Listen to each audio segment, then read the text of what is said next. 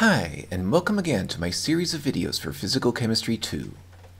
When we last met, we started talking about interactions between light and matter, and we saw that when a molecule absorbs a photon, the result can be an increase in the kinetic energy of the molecule, the potential energy, or a combination of both. Today, we'll start talking about one of the forms this energy can take, rotational energy. As we'll see, this is a kind of kinetic energy that a molecule can have. But first, I want to take a minute to review some more units that are helpful to know about when you're studying spectroscopy. Over the years, you've probably done several experiments where you either talked about the absorbance of a molecule or its percent transmittance, and you've also probably used the Beer-Lambert law, sometimes just called Beer's law. That's the equation that describes the connection between the absorbance of a solution and its concentration, and it looks like this. In this equation, capital A is the absorbance, which describes how much light of a particular wavelength is absorbed. The small a is called the molar absorptivity, which is a constant that's different depending on the substance doing the absorbing and the wavelength of the light. The letter B is called the path length, which is the distance the light has traveled through the solution. And C is the concentration in molarity. Notice the units in the items of this equation. The absorbance is a unitless number, so all the units on the right side of the equation must cancel out. We usually measure the concentration in molarity, and the path length is in centimeters, so the units of the molar absorptivity are in reciprocal molarity times reciprocal centimeters. Beer's law was named for the German physicist August Beer, who wrote the equation as we now know it in 1852. But he actually wasn't the discoverer of the relationship between concentration and absorbance. It was originally discovered by the French physicist Pierre Bouguer in 1729, who realized how the path length and the absorbance were connected when he was contemplating the color of light that passed through a glass of red wine.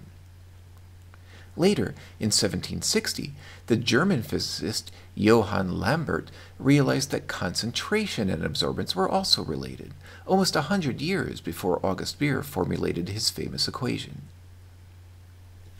But what exactly is absorbance anyway?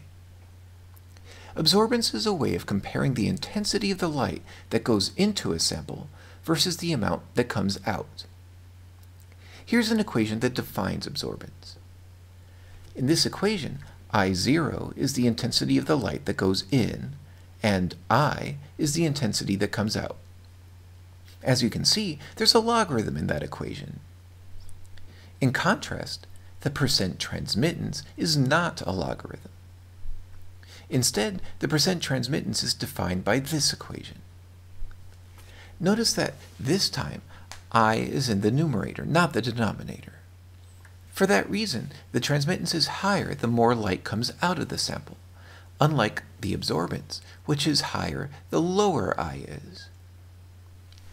Notice what happens if we take the logarithm of both sides of the transmittance equation.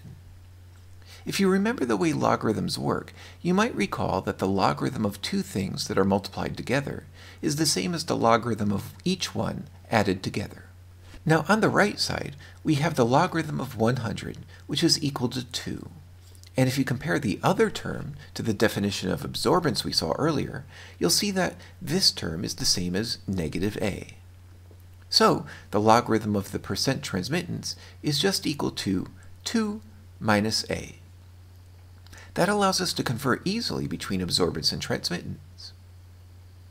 Now that we've reviewed those units, let's think about what kinds of things can happen when a molecule absorbs light.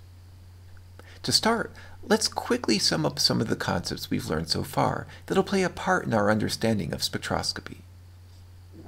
First, all physical systems, from simple ones like electrons to complex ones like molecules or groups of molecules, have properties like those of a wave, and this is especially noticeable for systems with a very low mass, like single electrons or atoms.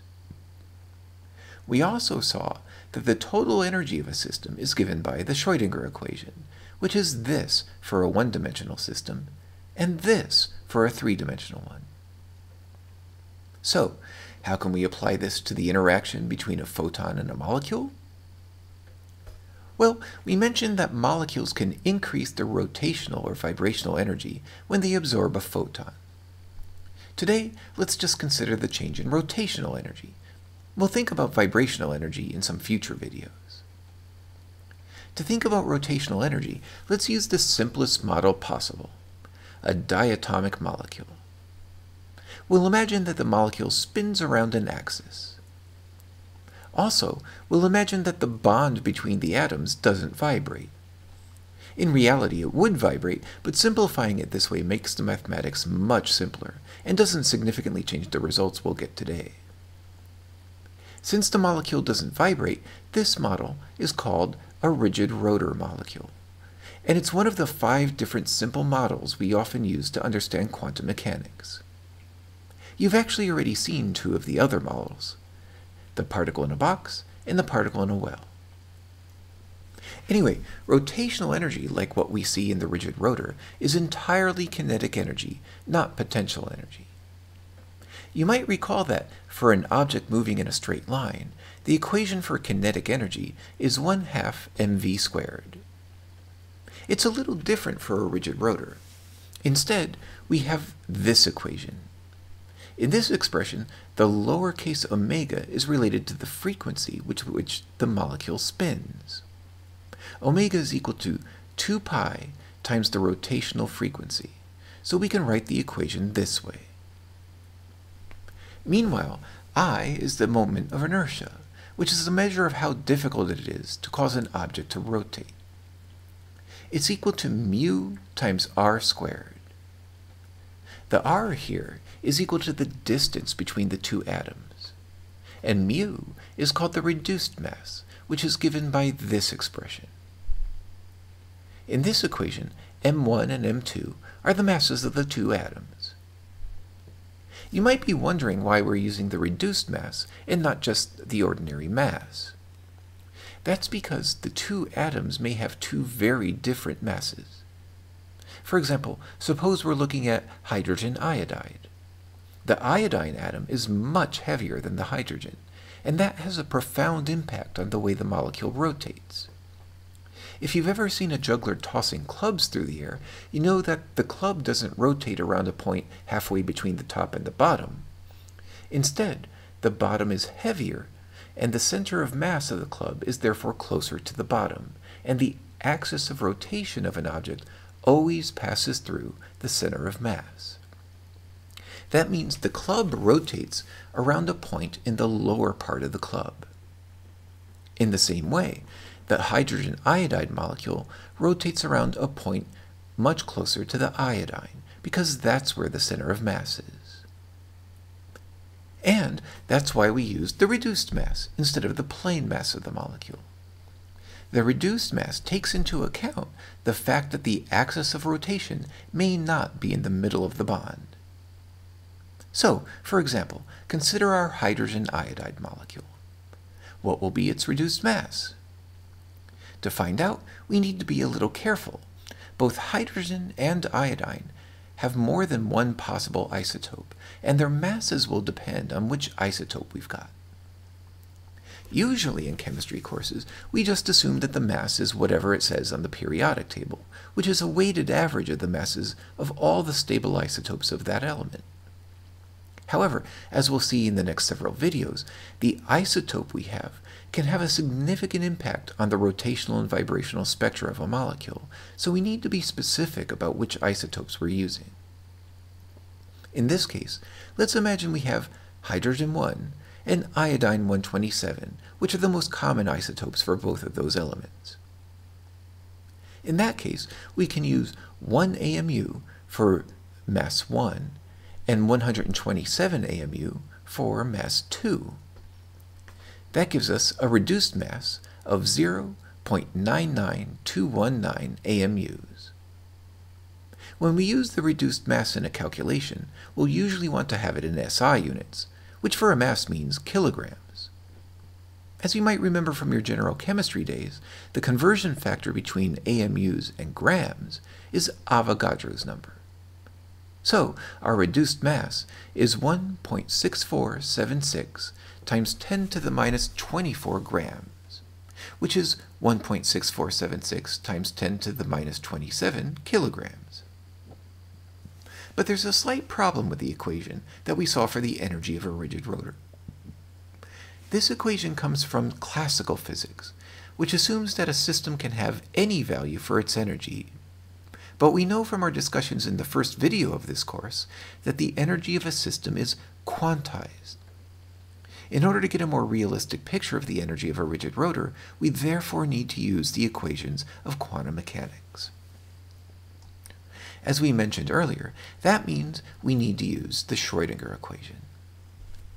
We can simplify the Schrödinger equation a bit because we know that rotational energy is a form of kinetic energy, so the potential energy term drops out, and we're left with this.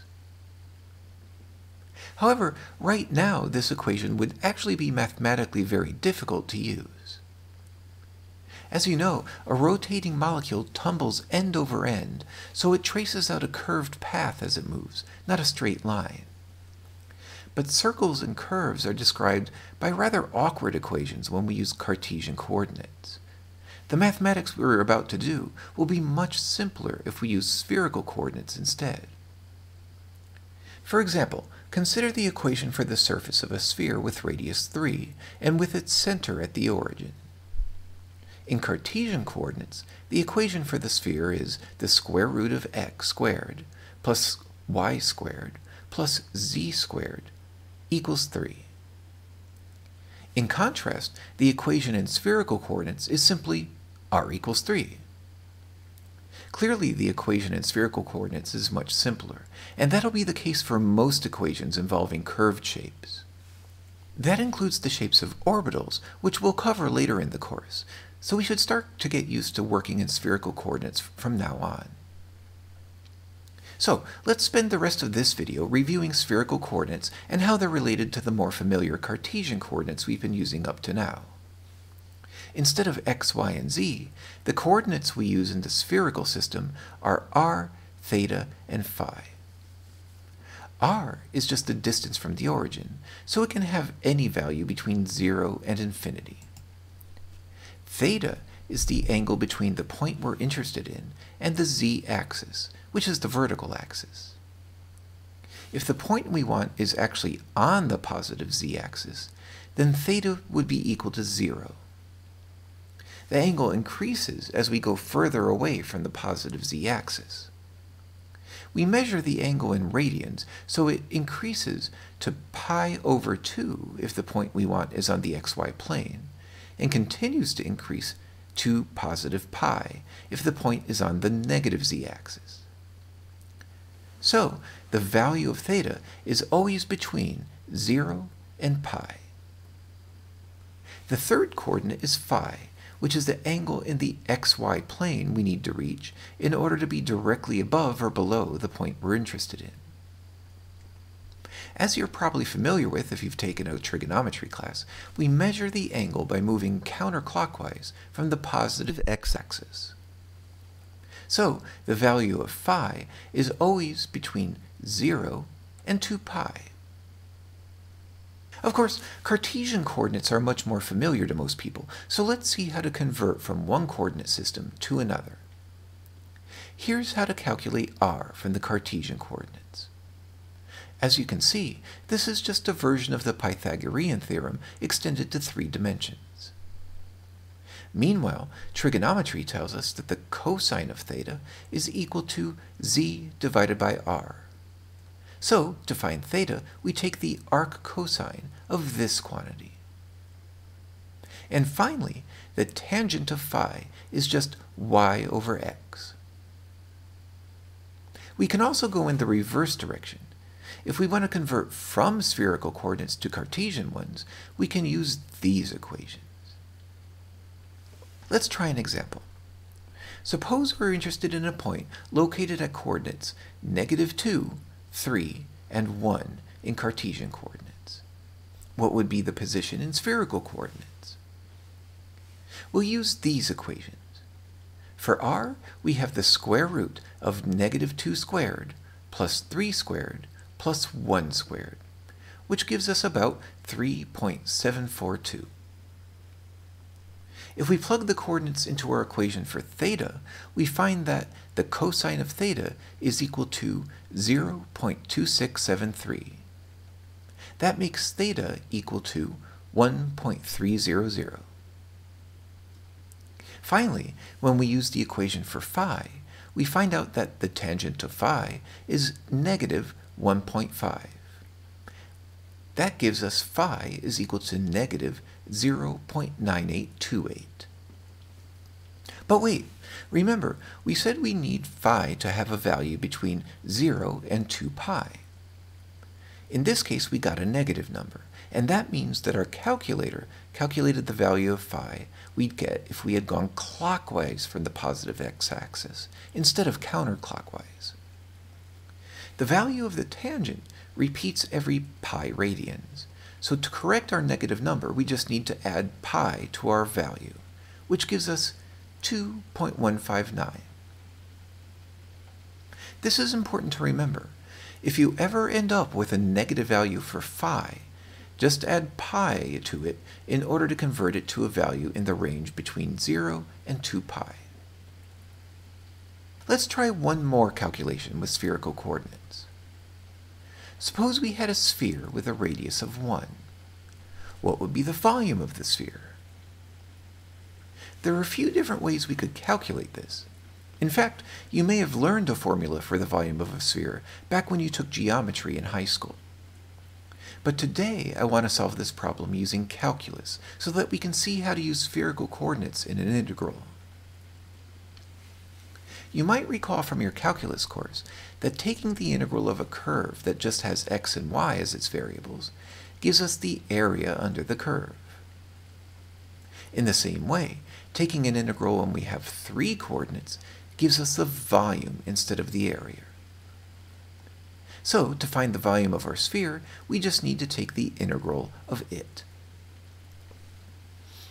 But there's a complication. In Cartesian coordinates, an integral in 3 dimensions would look like this. We integrate over the x, y, and z coordinates separately, and we can have limits that go from negative to positive infinity in each of those dimensions. But in spherical coordinates, the integral looks much different. First of all, notice that the limits can range from 0 to infinity for r, 0 to pi for theta, and 0 to 2 pi for phi. Also, notice that the integrals are ordered so that the innermost integral goes with the innermost differential, and so on as we move outward. So, since dr is the innermost differential, the innermost integral is for r, followed by theta, and then phi. But the biggest difference is here. In Cartesian coordinates, dx, dy, and dz describe what's called the volume element. In the case of Cartesian coordinates, this is an infinitesimally small cube because the x, y, and z axes are all perpendicular to each other. But in spherical coordinates, r, theta, and phi are not perpendicular, so the volume element isn't a tiny cube. Instead, you can get a sense of its shape from this picture. As you can see, the volume element is curved and is also slightly smaller on the end that's closer to the origin. For that reason, we can't just use dr, d theta, d phi for our volume element, because that would give us a cube shape, which would be incorrect. Instead, the shape of the volume element is given by this: r squared times sine theta times dr, d theta, d phi. The important thing to remember is that this entire expression is the volume element. Every 3-dimensional integral you write in spherical coordinates should end with r squared sine theta dr, d theta, d phi, just as you would write every integral in Cartesian coordinates with dx, dy, dz. The r squared sine theta part is a necessary part of every 3-dimensional integral in spherical coordinates and should be there in addition to whatever else you're taking the integral of. Anyway, now that we know that, let's find the volume of our sphere. Since our sphere has a radius of 1, that'll be the upper limit of our integral in the r dimension. The limits in the other two dimensions don't change because every value of theta and phi is possible in a sphere. So now we'll solve these integrals. We usually begin with the innermost integral and work our way outward. The innermost integral is for the variable r. Since theta and phi are constants with respect to this integral, we can factor terms containing those out of the integral. So now our inner integral is just r squared dr with limits from 0 to 1. Solving that integral gives us r cubed over 3, and applying the limits gives us 1/3. Since 1/3 is a constant, we'll factor that out of the integrals. And now we're ready to solve the second integral. This integral is taken with respect to theta, so once again we'll factor d phi out of this integral. That means our second integral is now just sine theta d theta. The solution to that is negative cosine theta, with limits from 0 to pi. If we apply those limits, we find that this integral is equal to negative -1 minus -1. It's important to be careful with all those negative signs, but when we solve it, we get +2. Once again, we can factor that out of the integral. And that leaves us with our third and final integral, which is simply the integral of d phi from 0 to 2 pi. The solution to that integral is just phi, with limits of 0 and 2 times pi. That gives us 2 pi for the answer to our last integral, and gives us a final answer of 4/3 times pi. Well, that's enough new material for now. In the next video, we'll use what we learned today to determine the energy of a rigid rotor, and we'll be able to apply that to understand what a rotational spectrum is telling us about the structure of a molecule. I hope you'll join me for that. But until next time, have a good week.